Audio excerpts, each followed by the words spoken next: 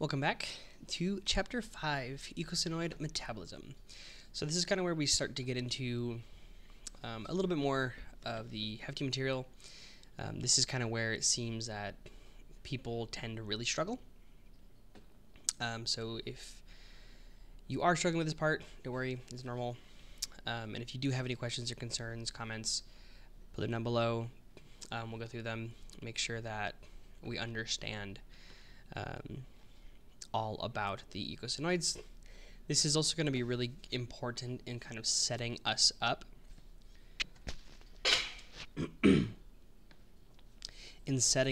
for a couple of future topics. For the next couple of chapters, we'll start to get into inflammation and how our body processes inflammation and kind of what our body does when we have inflammation. So some of the lecture objectives: we're going to describe what eicosanoids are and their specific structural features. We want to know the major functions of eicosanoids, identify the sources of eicosanoids, and how arachidonate is derived from membrane lipids, is the activation of phospholipases, classify the three different classes of eicosanoids, and describe the biosynthetic pathways and metabolism of eicosanoids, with special reference to cyclooxygenase and lipooxygenase pathways as follows: the major enzymes involved in the synthesis of the three major classes of eicosanoids, the regulation of eicosanoid biosynthesis, the mechanism of action of our non-steroidal anti-inflammatory drugs, or the NSAIDs, that block the cyclooxygenase pathways, and to demonstrate various signaling pathways and the mechanisms of action of eicosanoids through their specific membrane receptors. So with a lot of this is going to come back full circle when you guys get to, I believe it's either try 3 or try 4, when you get into general pathology. Let me actually see real quick which try that is. It's going to be next try 3.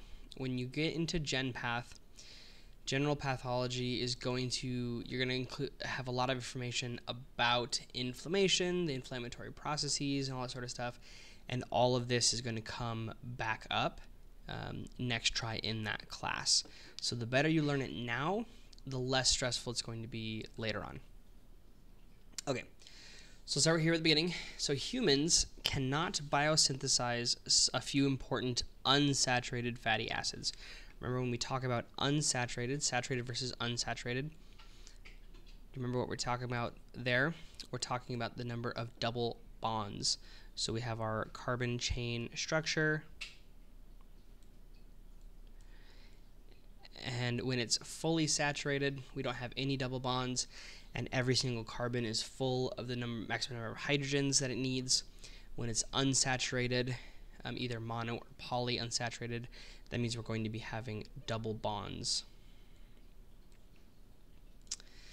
And there's certain unsaturated fatty acids that our body cannot actually produce.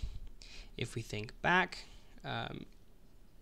there are certain combinations as well. After a specific point, the body can no longer insert double bonds, and that's one of those big reasons. I believe it was after, I don't recall if it was after 12 or after 9. Let me double check.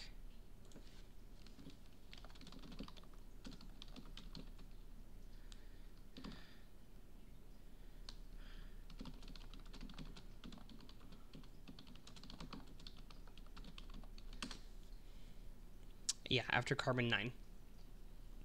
So the human body cannot introduce the double bonds beyond carbon 9, which is why there are certain unsaturated fatty acids that our body cannot produce, so we need them in our diet. So hence dietary intake of certain polyunsaturated fatty acids of plant origin are essential for the completion of nutritional needs in humans.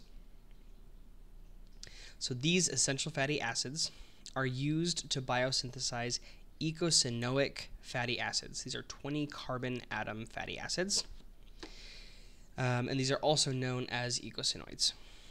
The eicosanoids are required to form several isoforms of prostaglandins, thromboxanes, leukotrienes, and lipoxins.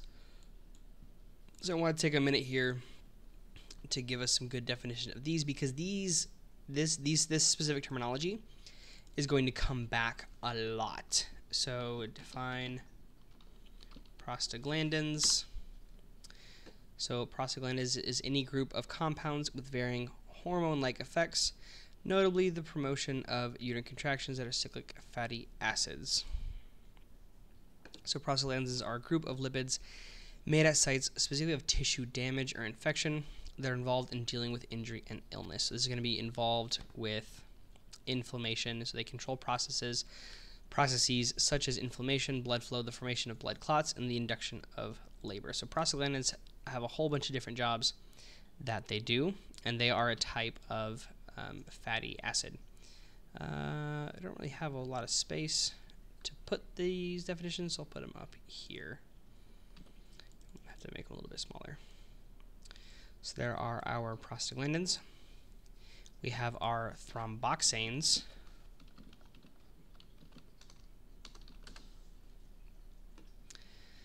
It's a hormone of the prostacyclin type released from blood platelets. So thromboxane is released from blood platelets. If we remember, blood platelets are helping to do with blood clotting.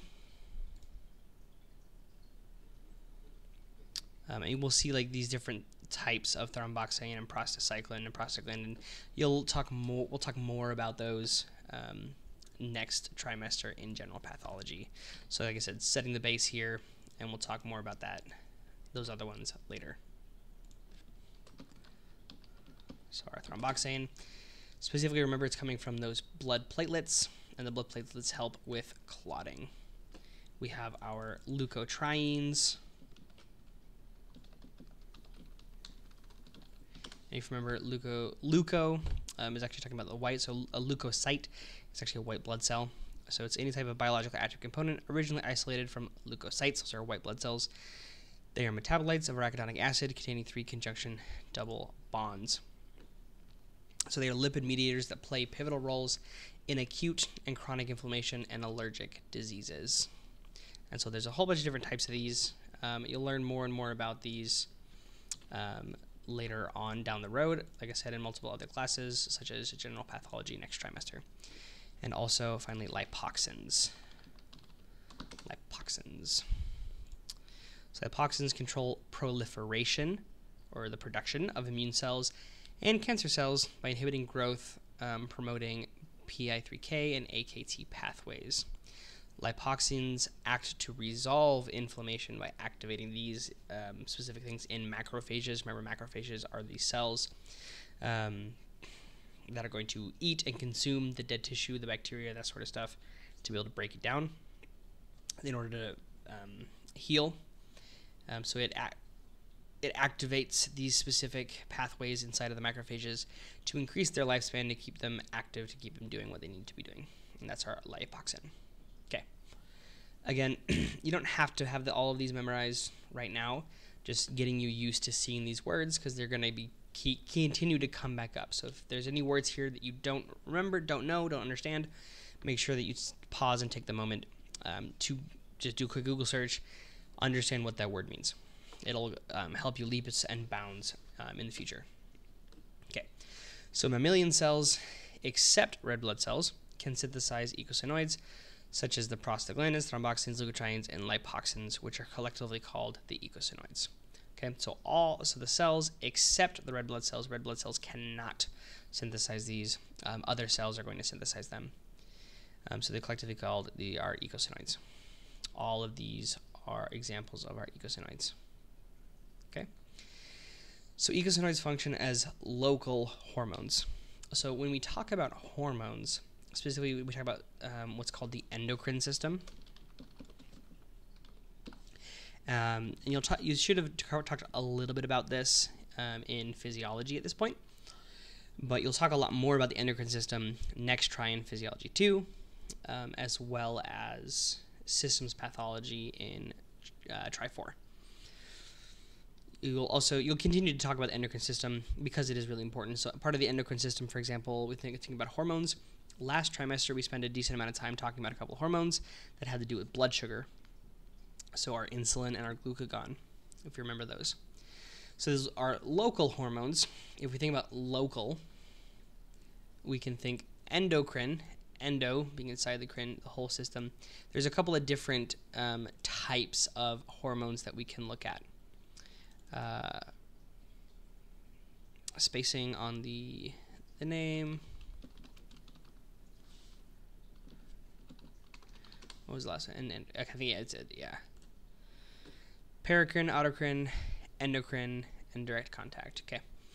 So typically when we talk about endocrine, the whole endocrine system is going to be talking about the hormones being released and going far away into other parts of the body. So our local hormones are the ones going to be acting right next to each other, really, really close together. And those are our paracrine and our autocrine.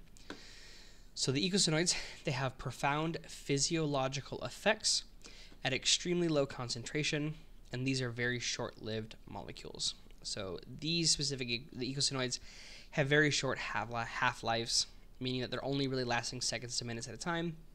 So they're really only performing their job for a short period of time before they get broken up. So many effects of eicosanoids are mediated by either paracrine and or autocrine mechanisms. Again, you should have talked about this in physiology. So the paracrine actions, they are synthesized and secreted from one kind of cell and act on another type of cell.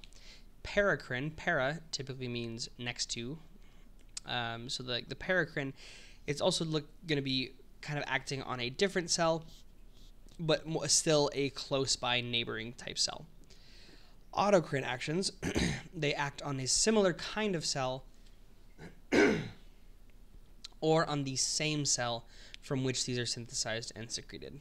Auto meaning self, autocrine acting on themselves or similar cells close by. Okay, when we talk about the importance and the major functions of the eicosanoids, they participate in many different processes in the body.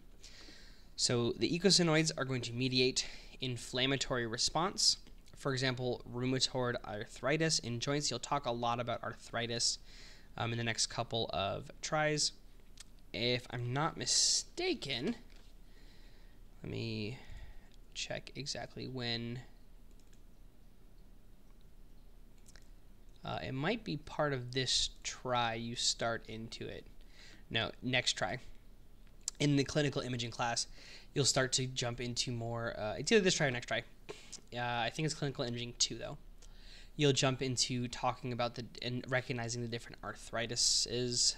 There's a whole bunch of different types that you can get. There's rheumatoid arthritis. There's also psoriatic arthritis from psoriasis. Remember psoriasis, if you've ever seen somebody with like the super dry, scaly skin, that's psoriasis, and that can also affect the skin as well as in the eyes. So yeah, so a condition like rheumatoid arthritis, we're talking more like chronic inflammation within the body, within that specific local area, but also like with an injury and that sort of stuff, you also will have eicosanoid activation due to damage of the local areas, and so you have production of that. So production of pain and fever. Anytime you have inflammation, you're going to be having eicosanoids being involved. Okay, so starting back to the top, the inflammatory response, psoriasis, production of pain and fever, especially with chronic conditions. You'll typically have high levels of white blood cells when you have infections, depending on what kind of infection, whether it's viral or bacterial. And you'll learn more about that in a couple of tries in your lab diet class. So hopefully you're starting to see a little bit how everything is slowly coming together. So if you build onto the material, you're really going to have a much easier time down the road because you won't have as much to relearn. Okay. Eicosanoids also deal with the regulation of blood pressure. We're talking about bronchoconstriction and bronchodilation. You'll see this kind of like you'll learn this in physiology more towards the end of the trimester, to the middle to the end of the trimester, where you have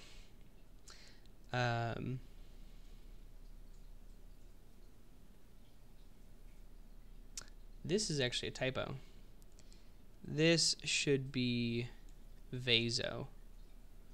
With blood pressure, we should have vasoconstriction and vasodilation for blood pressure. And then additionally, regulation of bronchoconstriction and bronchodilation. So regulating the blood pressure, the constricting of the vessels, dilating the vessels, and constriction of the bronchioles in the lungs, and dilation of the bronchioles and lungs, depending on the situation. Okay. Induction of blood clotting. Remember, that was the thromboxanes and the platelets. Control of several reproductive functions, such as induction of uterine smooth muscle contraction during labor. Regulation of sleep-wake cycle. This is also a function of melatonin. And melatonin is connected to another chemical called serotonin, but that's not right now. You'll learn that in a couple of different classes, especially in your neuro classes later on. Regulation of gastric secretion and control of water and salt secretion from the kidney. So eicosanoids play a lot of different parts in a lot of different parts of the body. So now we're talking about the source of the eicosanoids. Where do they come from? So these are fatty acid derivatives. All eicosanoids are derived from arachidonic acid. Arachidonic acid, please remember arachidonic acid. This is going to come up again and again and again and again and again and again. Okay? That is a 20-carbon polyunsaturated fatty acid. So if we ask the question, can we make arachidonic acid inside of the body? What is our answer? It has to be no. Why? Because we have 20 total carbons, 4 double bonds, and the location of those bonds, 5, 8, 11, and 14. And the body, inside of the body, we can only make up to double bonds up to which carbon? Carbon number 9. So it is a 20-carbon polyunsaturated fatty acid. So arachidonic acid is the precursor of the eicosanoids, meaning that all of the eicosanoids come from the base arachidonic acid. So our body can't synthesize arachidonic acid or arachidonate. And let me just real quick.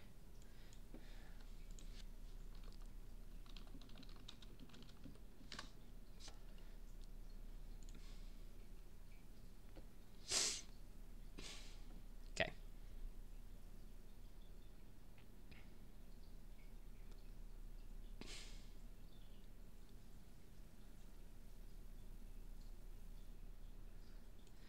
So arachidonate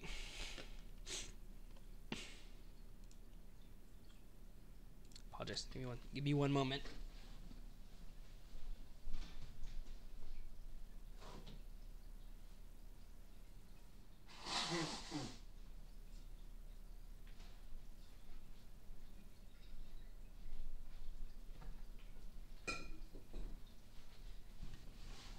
Okay. So arachidonic acid is a saturated fatty acid. Arachidic, so that arachidonate is the saturated form, while the arachidonic acid is the polyunsaturated form. So they're both going to be derivatives of each other. So kind of look for that. When you see these two names, they're almost going to be used interchangeably, but they're still their own thing, and we'll see that. We should see that a little bit later on in the chapter. Okay, so major precursor of the arachidonate is the dietary linoleic acid, or linoleate. Let's highlight that as well. This is going to be something else that you're really going to want to know, not just for this class, but this comes back a lot in your clinical nutrition class in a couple of tries. So linoleic acid, or linoleate, which is an essential fatty acid from plant oil, or it can be synthesized from other fatty acids. Dietary linoleate synthesizes arachidonic acid. Then arachidonic acid is esterified with phosphoglycerates and produces glycerophospholipids, which are localized in the lipid bilayer that compose the cellular membrane. So when we ask about where our arachidonic acid is stored, it is stored in our cellular membranes. So we're going to consume our linoleate the dietary linoleate, aka linoleic acid. We're going to use that to synthesize our arachidonic acid. Then the arachidonic acid is esterified with the phosphoglycerates, produces the glycerophospholipids, and those become our lipid bilayer composing the cellular membranes. So later on, when we need to get the arachidonic acid back out, we're actually going to break down some of our cellular membrane in order to release the arachidonic acid, and we'll see that later on. So here is our linoleate. It gets desaturated, and so we get gamma linoleate. Then we elongate, and we get eicosanoid, and then we get arachidonate, and this is a schematic conversion of the linoleate to arachidonate.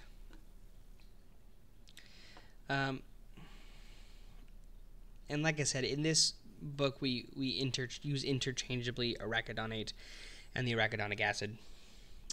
So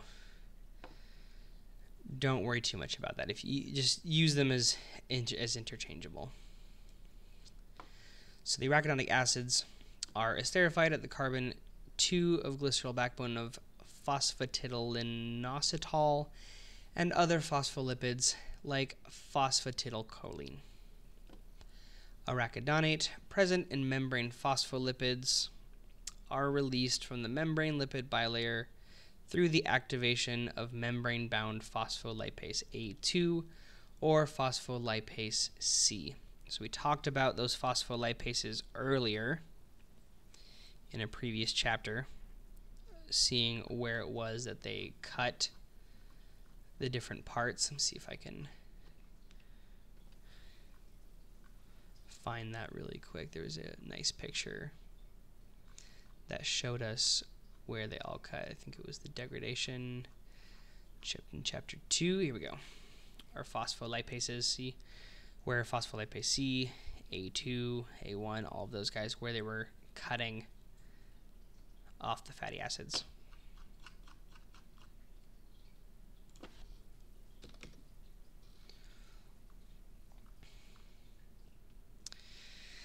Okay, so phospholipase A2 hydrolyzes the acyl groups at the C2 position of the phospholipids. Oh, repeated the picture right here. Very nice. The A1, we're talking about the A2, phospholipase C, and D. And specifically in the chapter, we're to A2 and the C. So phospholipase C hydrolyzes the phosphatidyllinositol head group to form 1,2-diacylglycerol, or DAG, containing arachidonate esterified to it at carbon 2 and phosphoinositol. Diacylglycerol lipase hydrolyzes the DAG and releases the arachidonate and produces monoacylglycerol, MAG. Monoacylglycerol lipase hydrolyzes MAG and releases another arachidonate. So activation of phospholipase A2 and phospholipase C occur when the histamine and cytokines are released from inflamed immune cells.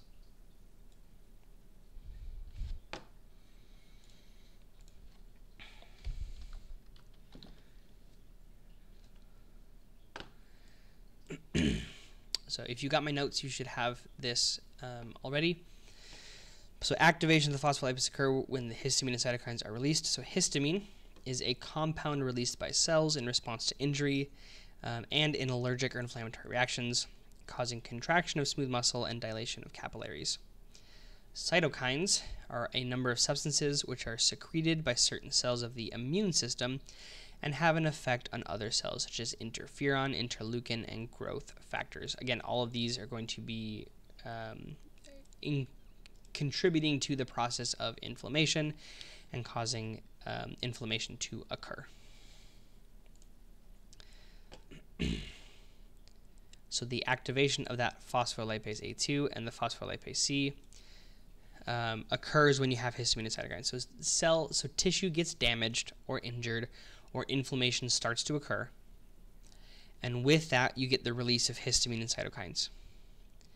The histamine and cytokines in turn activate phospholipase C and phospholipase A2. Activation of phospholipase A2 and phospholipase C begins this reaction. Phospholipase C will cut off our group here to form the diacylglycerol DAG. Diacylglycerol lipase hydrolyzes the DAG and releases an arachidonate.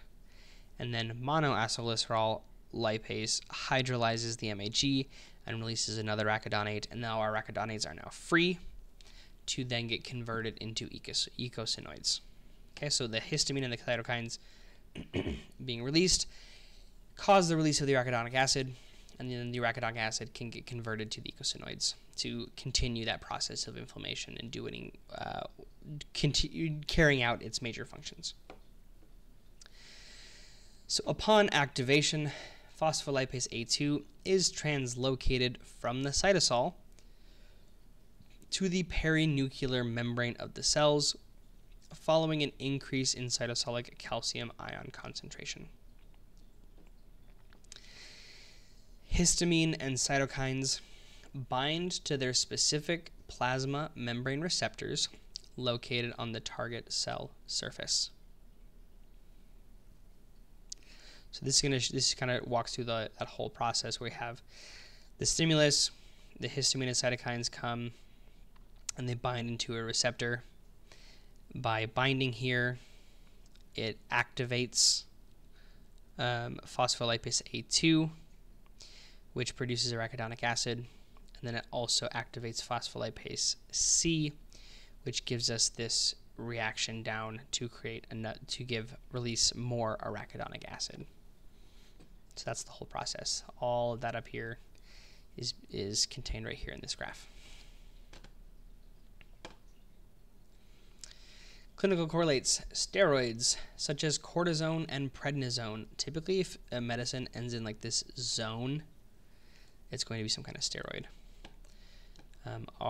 So these steroids are often used for inflammation or autoimmune diseases such as rheumatoid arthritis. Autoimmune disease, that means auto is self, immune, your immune system. So this is when your immune system attacks part of your own body. So like, for example, in rheumatoid arthritis, that's an autoimmune disease. You'll also see them called just AI diseases. The immune system for rheumatoid arthritis, the immune system is continuously attacking essentially the synovial fluid and the joints. It's having an immune response to it, almost like an allergic response kind of a thing. And it continues to attack it, which causes inflammation. And with inflammation, you get swelling, redness, pain, heat, all that sort of stuff. That's why with rheumatoid arthritis, you'll start to see kind of bulging of the different joints. And those have special names. You'll learn those names in your next couple of classes, especially your imaging classes. But yeah, so then we use steroids like cortisone and prednisone to treat those sort of conditions. Steroids, they're a good kind of short-term fix. Typically, if you have these kind of conditions, if you're on steroids for a long time, there can be a lot of complications with steroids. So it's actually why we kind of want to limit the use of steroids in the body, because it can really mess with our hormone levels and stuff as well and cause other issues. But I digress. That'll be more classes that you'll take, that you'll go over that information. Okay, so corticosteroids are used as anti-inflammatory agents. So corticosteroids inhibit phospholipase A2 and decrease arachidonate production. So how corticosteroids or glucocorticoids suppress inflammation. So how do they do it? So if we look up here, let's say we have a reaction occurring, and you might want to actually copy down this chart in your notes. Write it out by hand. It helps you really retain this material. And you can add in here that corticosteroids, that steroids, block phospholipase A2. By blocking phospholipase A2, just like that, we're no longer going to be producing this arachidonic acid. We might still be producing some arachidonic acid here, but it's going to halt the process, and we're going to get less arachidonic acid, which means a decrease in inflammation.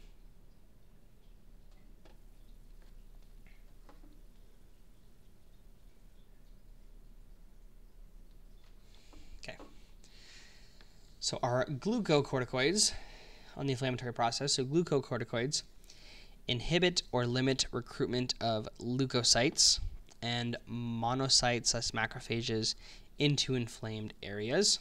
So we think, we saw this before, leukocytes are white blood cells, monocytes are also known as macrophages. These are the same thing, just in different kind of stages of development. The monocytes are still inside the individual cells, and once they get activated and come out, they become macrophages. Glucocorticoids inhibit or limit the secretion of chemotactic factors, or eicosanoids, by these cells. So chemotactic factors, another name that you might have heard before is chemotaxis.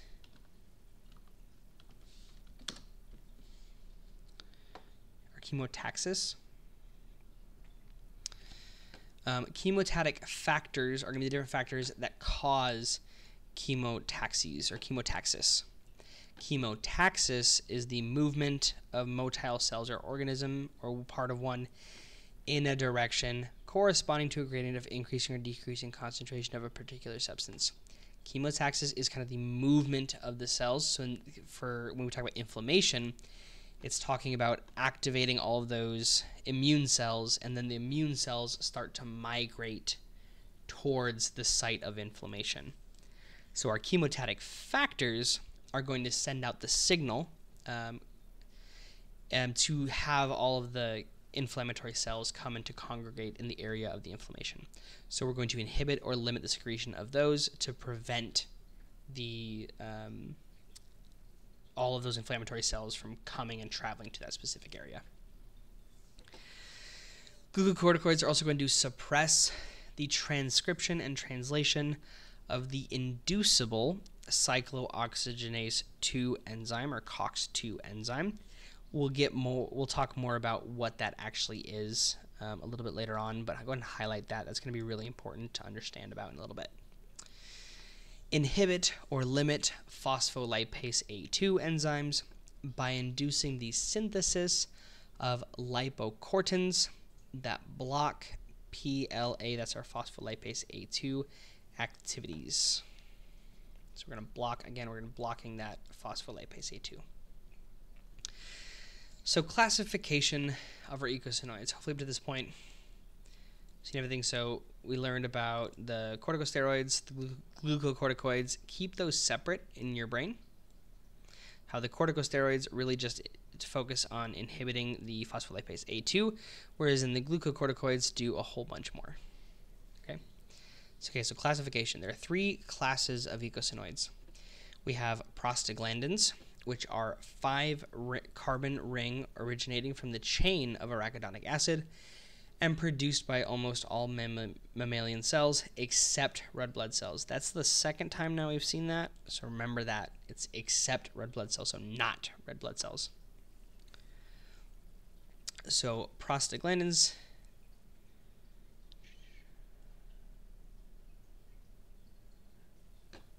make sure.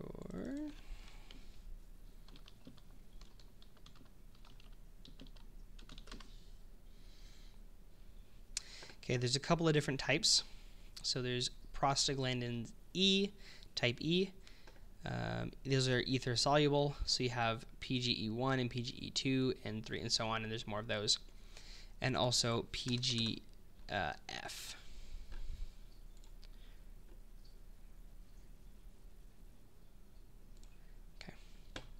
And those are part of the phosphate buffer soluble. They're going to regulate the synthesis of CAMP. If you're thinking about CAMP, remember CAMP? That's part of our G protein coupled reactions. If we can think back and remember those G protein coupled reactions, I think I have.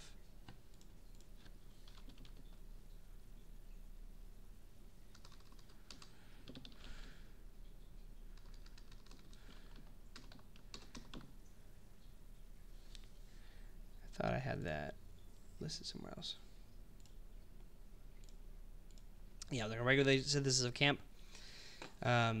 Some of our different reactions that are G protein coupled receptors. Some prostaglandins stimulate contraction of smooth muscle of the uterus during menstruation and labor, and some affect blood flow to specific organs. Wake-sleep cycle, they affect responsiveness of certain tissues to hormones such as epinephrine and glucagons. Remember, glucagons, remember what they do, opposite of insulin. Insulin is taking everything, the sugars in. Glucagon is putting more sugar into the bloodstream. And epinephrine, known as adrenaline. A third group of prostaglandins elevate body temperature, producing fever, and cause inflammation and pain. Okay, so thromboxanes now. These are a 6-member ring containing ether. They are produced by platelets, also called thrombocytes. The platelets are known as thrombocytes. They act in the formation of blood clots and reduction of blood flow to the site of the clot. Non-steroidal anti-inflammatory drugs such as aspirin, ibuprofen, and meclofenamate inhibit the enzyme prostaglandin H2 synthase, also known as cyclooxygenase or COX, or prostaglandin endoperoxide synthase, which catalyzes an early step in the pathway from arachidonate to prostaglandins and thromboxanes. We'll see a chart later on that kind of shows all these different pathways. So this will make a little bit more sense as we continue down. But yeah. Little clinical correlates, cardioprotective effect of aspirin. So in myocardial infarction, it can be mediated by TXA2. That's talking about our thromboxane A2. However, PGI2, so prostaglandin I2, so there's a whole bunch of different types of prostaglandin, synthesis is blocked by aspirin. However, aspirin also causes severe damage to the stomach. So drugs like aspirin, a lot of times people that have had strokes or heart attacks, doctors will prescribe them like baby aspirin. And what it actually does is it actually will block and prevent clotting, so it thins their blood. I'm sure at some point you've heard that where like ibuprofen or aspirin thins the blood.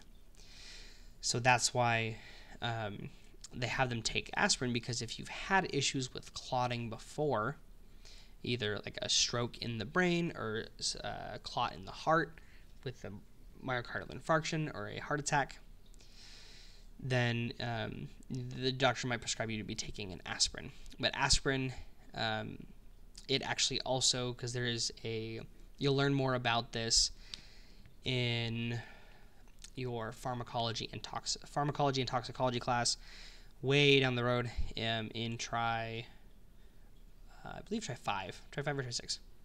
And inside of the stomach has cells that are producing a mucus in order to protect the lining of the stomach from the acidic stomach acid.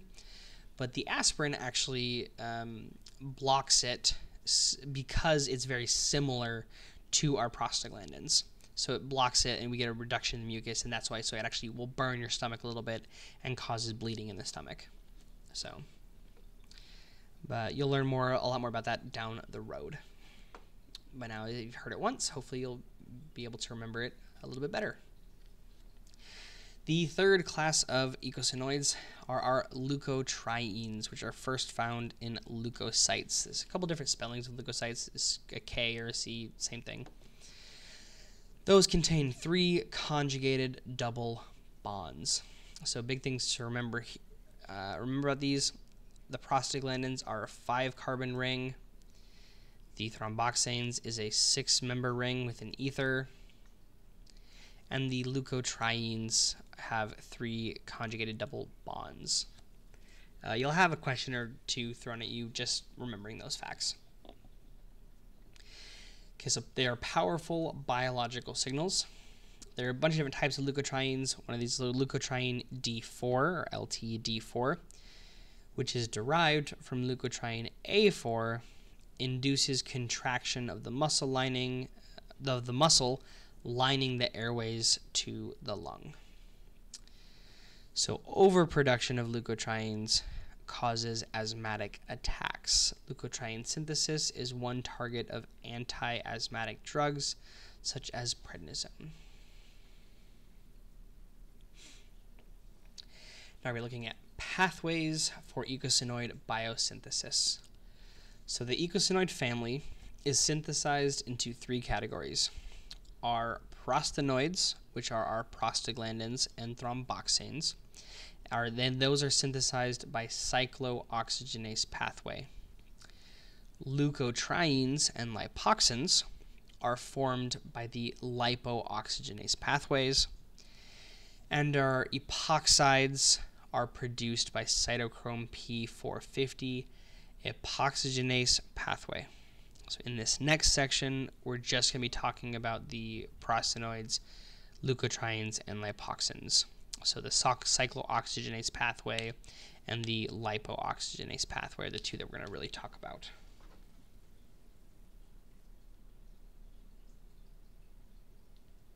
Okay. So our cyclooxygenase pathway, or our COX pathway, it is also known as the prostaglandin peroxide synthase or prostaglandin H2 synthase. Please if you have a little list on the side, like I've been recommending, of AKAs for saying the exact same thing, put these in there, because you can have test questions where the answer could be any one of these, or it could be which of the following is not involved in cyclooxygenase pathway. And he could put all 3 of these as answers and one not, because all of these are saying the exact same thing. So then there are actually 2 different types of COX pathways. So both isoforms of COX are localized at the nuclear envelope. So that is the, let me pull up a picture, nuclear envelope.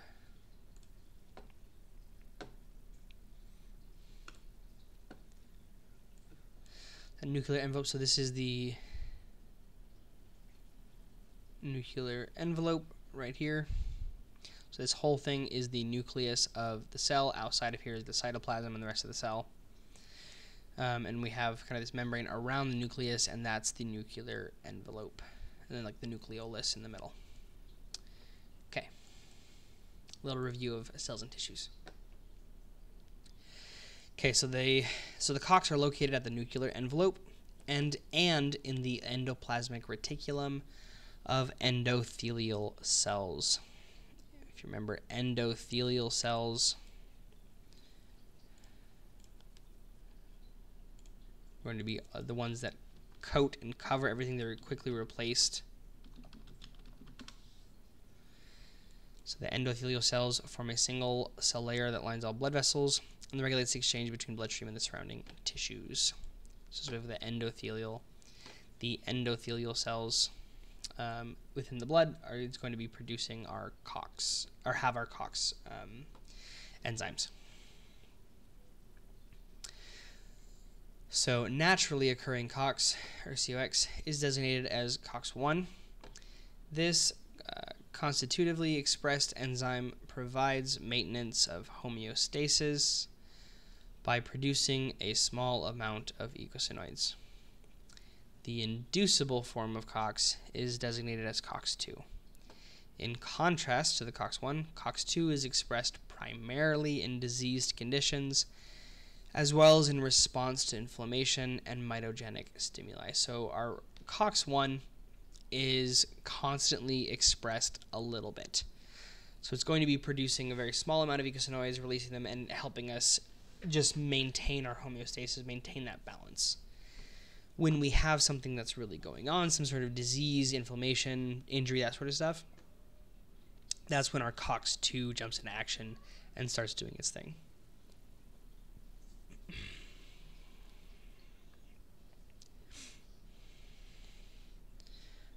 Does it not give us the step-by-step?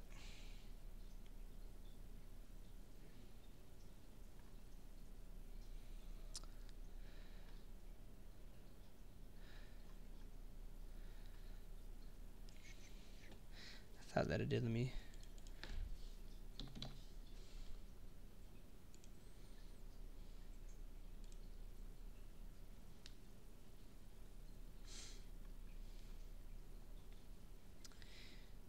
Here we go. So going along with this picture, we have our step-by-step. So our CPLA, also known as our calcium-dependent cytosolic phospholipase A2. So when we talked about what happens with phospholipase A2 when it is activated, when phospholipase A2 is activated, actually intracellular calcium levels increase due to the inflammatory mediators, and it is responsible for the release of arachidonic acid into the cytoplasm. As we saw that phospholipase A2 breaks down that one specific bond and is going to be releasing arachidonic acid into the system. So then the COX enzyme, aka the prostaglandin endoperoxide synthase, also known as the prostaglandin H2 synthase, has a cyclooxygenase enzyme activity and a peroxidase enzyme activity. The cyclooxygenase part acts on the arachidonic acid and turns it into prostaglandin G2. That's an aerobic process and requires 2 O2 molecules. And the peroxidase part acts on the prostaglandin G2, turning it into PGH2.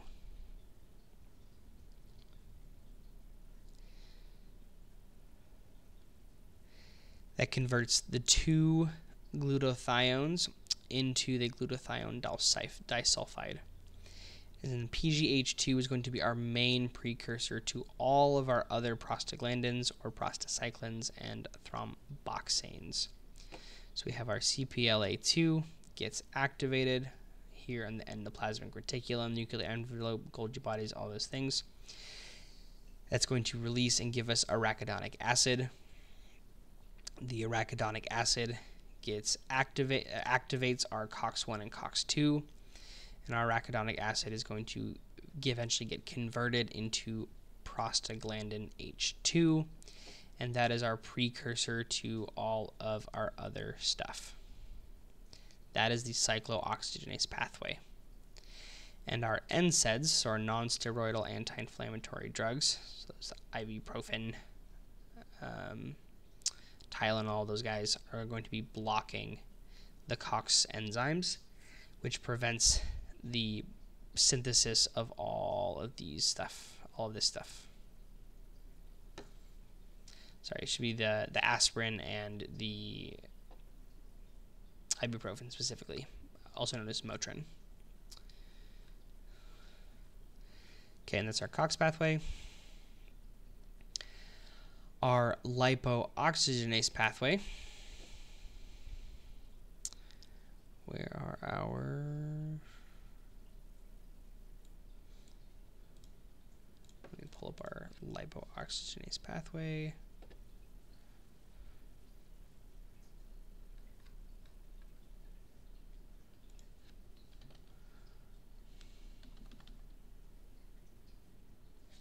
Here we go.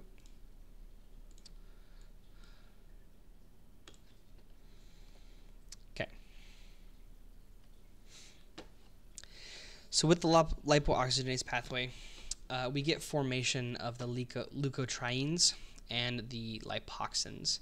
But kind of really in this chapter, we only really talk about the leukotrienes.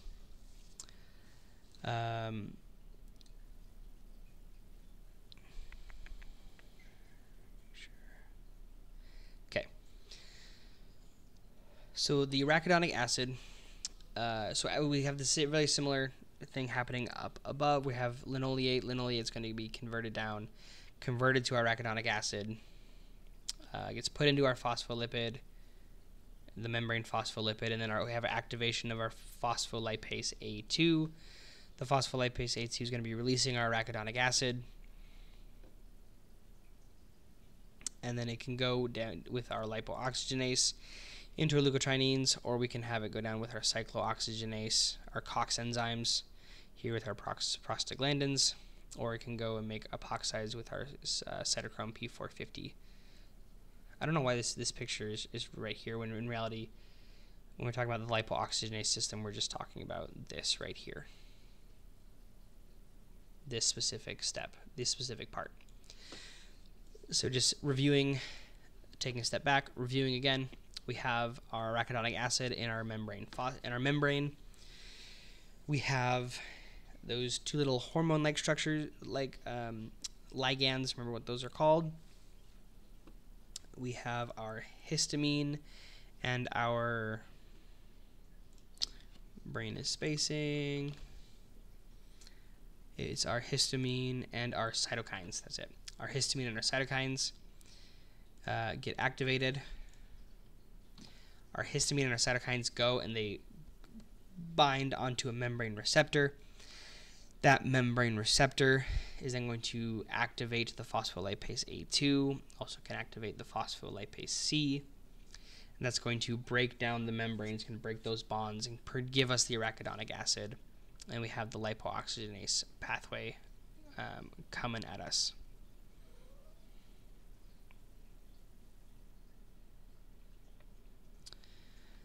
Yeah, I remember this. This is why I remember I did this whole second sheet, because this whole chapter was just a little bit unorganized in my mind, a little bit confusing. Because yeah, we jump from lipooxygenase to the prostaglandins. So let's do this. Let's actually put a pin in the lipooxygenase pathway.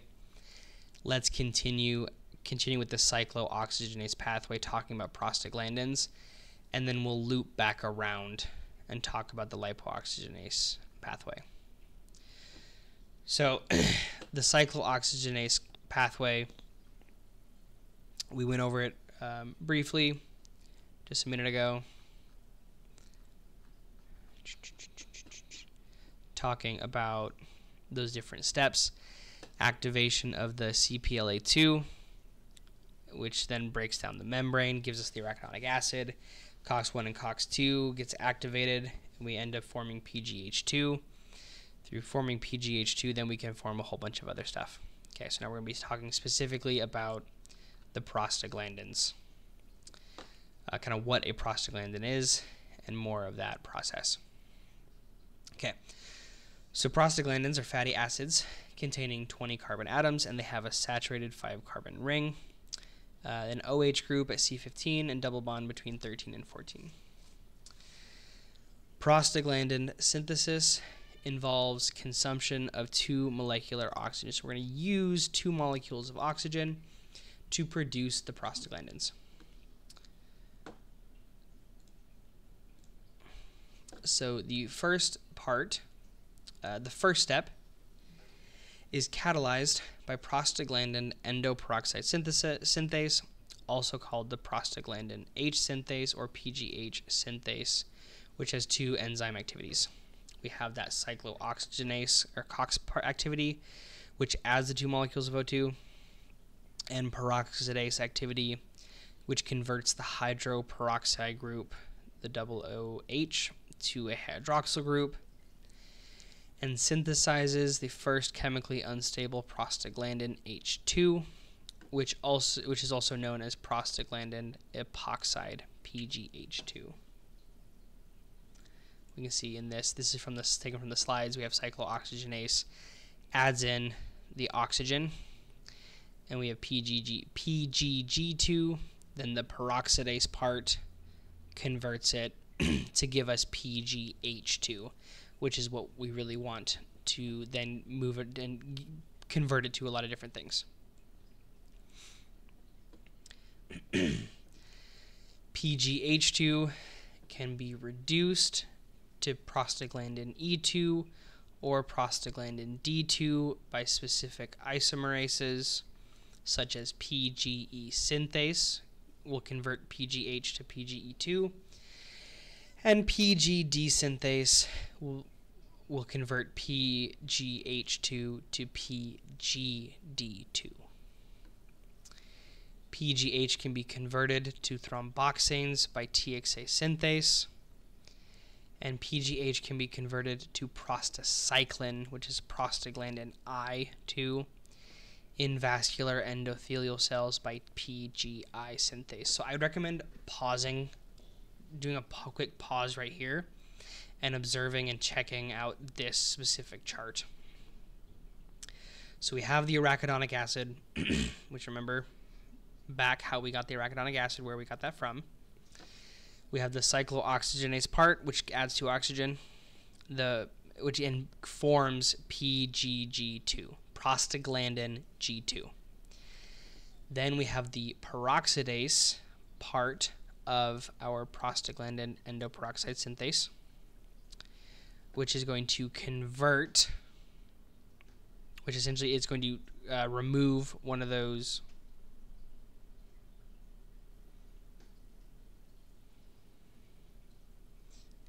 let me find the, here it is. The peroxidase part converts the 2-glutathione into the glutathione disulfide, to GSH to 2-GSSG, which we see right there. Okay, converting this double OH to just an OH. From here, from PGH2, prostaglandin H2, we have a whole bunch of different enzymes, all named essentially for what they convert to give us our different types of prostaglandins. PGD synthase gives us prostaglandin D2. Prostaglandin E synthase gives us prostaglandin E2. Prostaglandin I synthase gives us the prostacycline or prostaglandin I2, same thing. And the TXA synthase gives us our thromboxane or a TXA2. So remember this part, how we got to arachidonic acid, and then how we get from arachidonic acid to PGH2, and then how we get to all of the rest of these. Later on down the road, I don't believe it is specifically okay, so we do touch on it here, but more in your next class in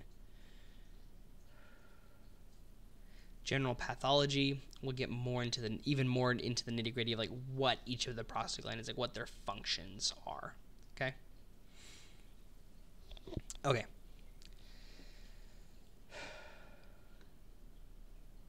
Prostaglandins 1, 2, and 3 series and their precursors.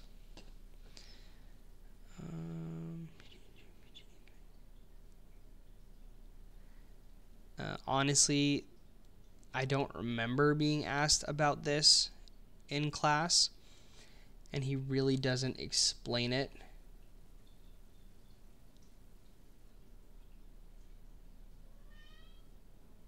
At all in the book or in the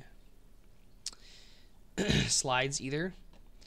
So I don't remember this being really on the exam or anything either. So you can take a look at it if you want. This is just kind of different series and their different precursors. So kind of where you get from arachidonic acid, where you get PGE2, excuse me for one sec.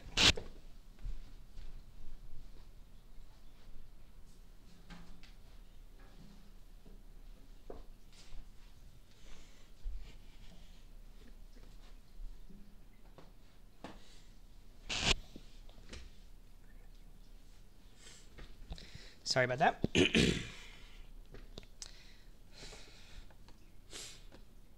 My cat says that I need to be done recording, but we'll keep going through. We'll get through kind of prostaglandins and thromboxanes. And go ahead and we'll pause this video there. Like I said, this is kind of a lot of material in these next couple of chapters. Okay, so we looked at the creation of these different prostaglandins, and then we look at the different functions. So PGI2, PGE2, and PGD. They are going to increase vasodilation and our camp levels. They decrease platelet aggregation, leukocyte aggregation. Aggregation means joining together. Interleukin-1 and interleukin-2 secretion, T-cell proliferation, and lymphocyte migration. So a lot of different new things get touched on here. We know what platelets are. Platelets are for clotting of the blood. Leukocytes are white blood cells. They're for fighting off infections. Our interleukins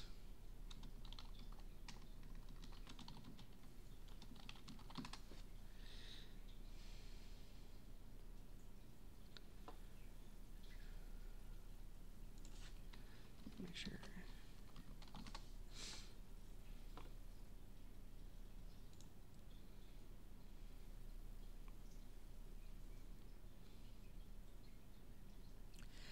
So the interleukins are a type of cytokine, so a type of ligand chemical mediator expressed by leukocytes, by our white blood cells, and they play an essential role in the activation and differentiation of immune cells, as well as proliferation, maturation, migration, and adhesion. So long story short, they're in charge of activating and differentiating of our immune cells. And you'll learn a lot more about those specific immune cells and everything later on.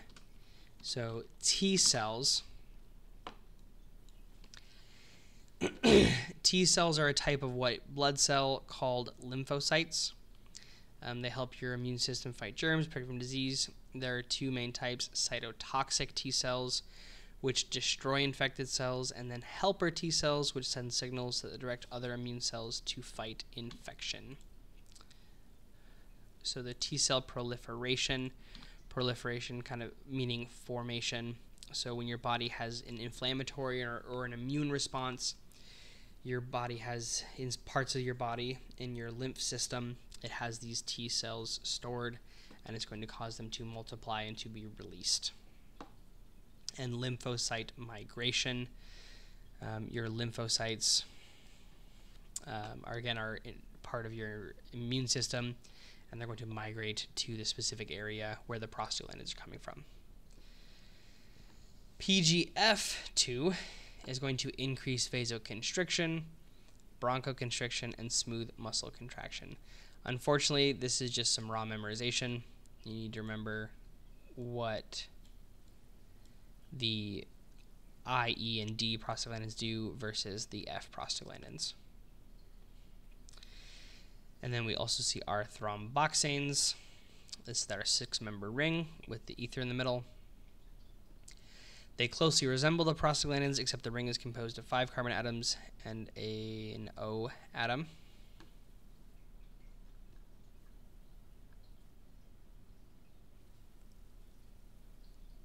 I think it might have been a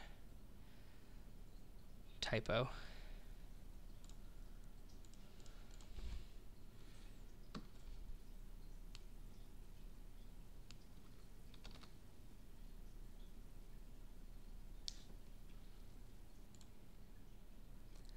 Yeah, there's a typo.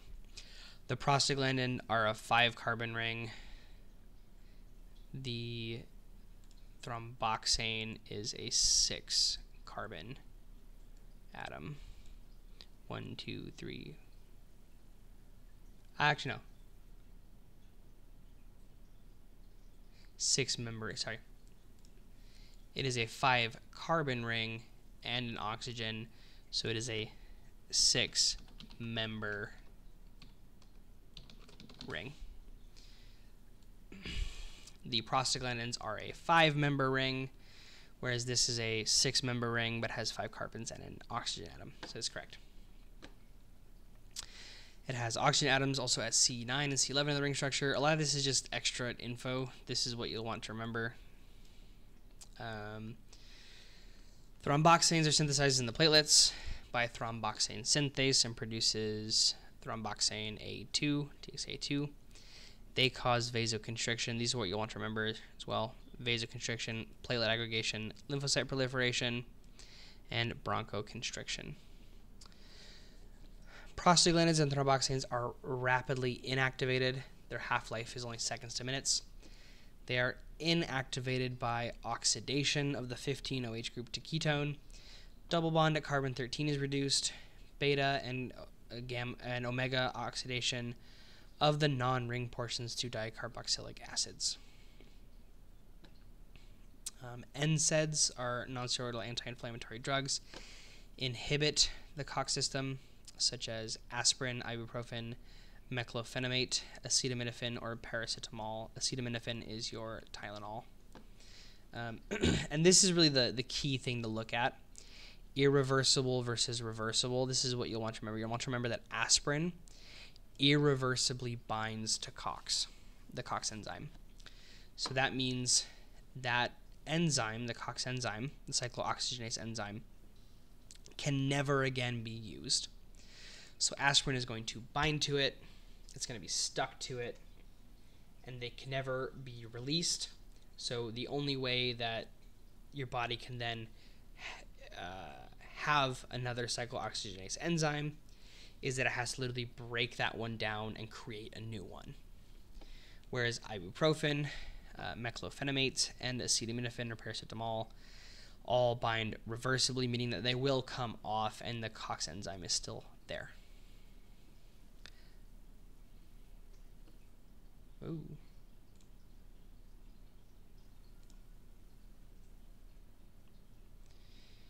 Okay. We'll finish this part right here, and then we'll pick up another video with the lipooxygenase system.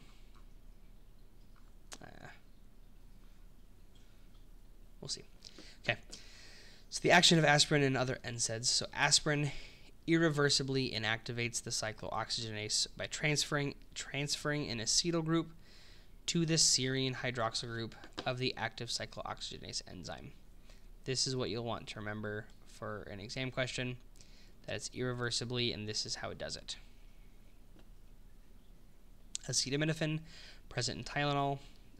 One thing you'll want to remember, he might ask about this, acetaminophen in large doses really negatively affects the liver, so we have to be careful with how much we take. And ibuprofen, present in Motrin, Nuprin, and Advil, inhibit COX activity by competing for the substrate binding site of a COX, where the arachidonic acid binds as the substrate of COX normally does. So this competitive binding is reversible. Okay, I'll go ahead and stop this video here just because we're a little bit over an hour now. We'll finish with the lipooxygenase pathway in another slightly shorter video. That way you don't have to continue to sit here through all of this. Okay, study hard, and we'll see you in the next one.